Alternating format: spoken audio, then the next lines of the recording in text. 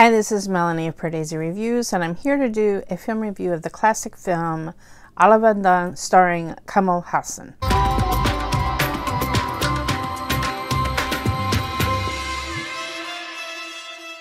If you're new to Pardesi Reviews, I do trailer reactions and film reviews of Tamil, Telugu, Malayalam, and Hindi cinema. This is an amazing film by the director Suresh Krissna. Evidently, it was a huge flop when it came out in 2001, but it has attained kind of a cult status and was actually shown at Fantastic Fest a few years ago in Austin, Texas, to huge acclaim and a great crowd reaction. I really appreciate Josh Hurtado of Fantastic Fest, because the joy he gave the director. He screened two films. One was Aalavandhan, which was starring Kamal, and then another one was Basha, 2016 and 2017, if I'm right. Aalavandhan, the crowd, the Western crowd, the American crowd really went crazy, and they actually, I think they weren't able to figure out if this guy was serious or crazy or whatever. But anyway, they had T-shirts with Aalavandhan with Kamal's face stuck on it and caps, and Fantastic Fest went gaga over Aalavandhan, and that's the movie that Suresh Krissna, the director, he had put his heart and soul into it, and he did not get the deserved accolades then. 17 years later, he gets people praising his movie. There's an animated sequence in the film that the director Quentin Tarantino was inspired from this film to use an animated sequence in his film Kill Bill. I have watched this film twice in the last few weeks. There's a lot there to take in. It's really a fascinating film. It's so entertaining. It gives you so much to think about. The film has been out for 18 years, so I'm not going to worry about spoilers. If you've never seen the film, Kamal Haasan plays a double role.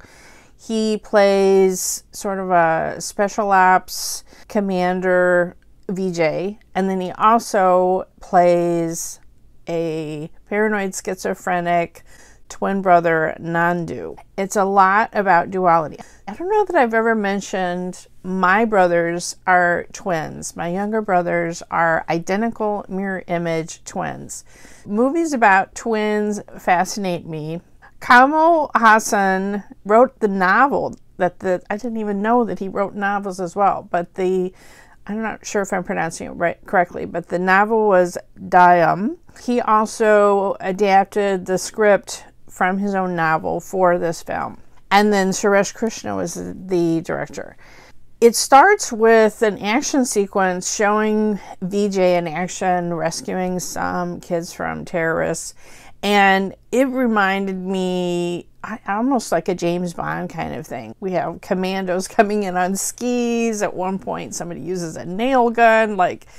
It was just that as a set piece was amazing. He has a TV announcer I can't remember if they're fiancé or they're already married or whatever. But anyway, they go to tell his brother at the psychiatric hospital that she's pregnant and they're getting married or whatever. And then there's this incredible scene. So we have Kamal Haasan playing both roles.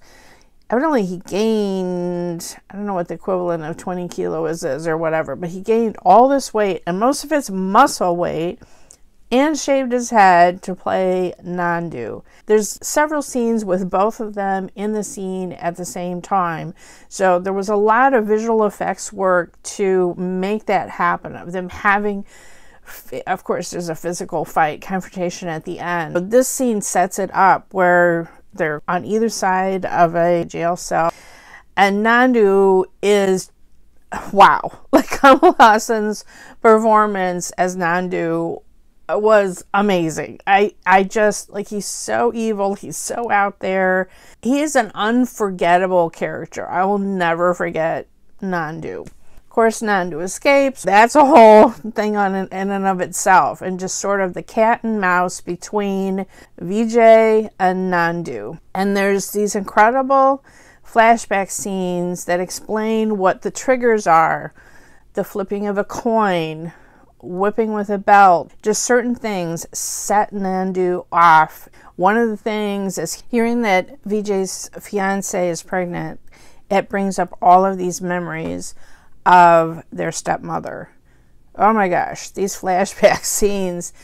The child actors that they got to play the brothers as quite young and then, I don't know, young teens, amazing. And the scene where Nandu kills the stepmother, oh, chills. Like how he reacts after killing her. It's so incredibly creepy. How they found this child actor that could pull this off, something else.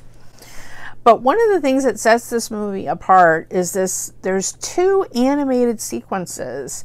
Nandu, when he escapes, he takes street drugs, kind of trying to cope. I think he'd been institutionalized since he was a kid when he murdered his stepmother. So it was an interesting way to show a very violent scene involving women and stabbing and whatever that might not have passed the censors. It just really is something really different and unusual, and I thought really effective in showing Nandu's warped way that he sees the world. It's like we're seeing it through his eyes. Everything is in his mind like a cartoon or something. Wow. It was really something else, and I would love to know all of the decisions behind making those an animated sequence, if it was to really show that it was an altered state, or if it was to get past the censors, or just kind of all of the above, and just creatively it was interesting to do. I don't know. If anybody knows more about that, I would love to know about it. I saw this film, by the way, on Simply South, which is, I think it's a newer streaming service. It had Rake's subtitles. Yes. When I did an interview with Rakes several months ago, she talked about this movie, and in particular, she talked about the song Siri Siri and how she used all different English synonyms for laughter.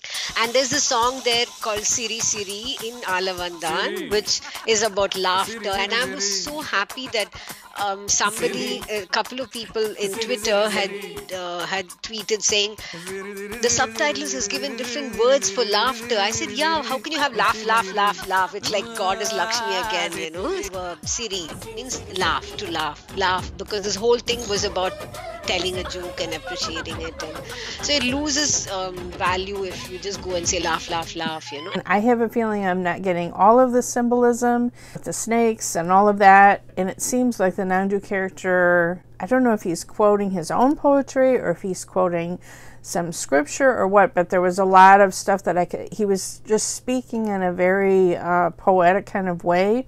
And that came through in the subtitles as well. If you know more about that, please let me know in the comments below. To me, one of the things that was really interesting about it is showing how the childhood trauma shaped the psychosis that the Nandu character has.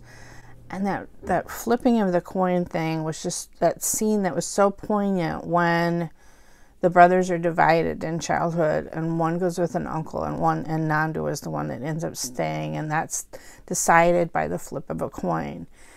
Oh, wow. I mean, I saw also that the Vijay character sort of, in a way, had survivor's guilt. Like, he was able to escape, and so he was dealing with the trauma of that. And fascinating to end with finding out that the fiancée is pregnant with twins. And then they share this look, and she's terrified. Like, is history going to repeat? You see that Vijay is such a good guy that he's like, no, it's okay. We're going to be good parents. Because, my God, what he went through with his childhood. It's amazing that he came out as well as he did. Love to know your thoughts about this film. I understand like audiences really didn't like it when it came out, but have you gained an appreciation for it over time, having seen it on television or whatever? Love to know if your feelings about the film have changed over time. It's certainly unique and different and unlike any other Indian film that I can think of that I have seen. Kamal Haasan, amazing as this, especially as Nandu. I will never ever forget him in this role. Follow me on Twitter at PardesiYT. Subscribe here to Pardesi Reviews. And if you hit the bell when you subscribe, you'll never miss another trailer reaction or film review.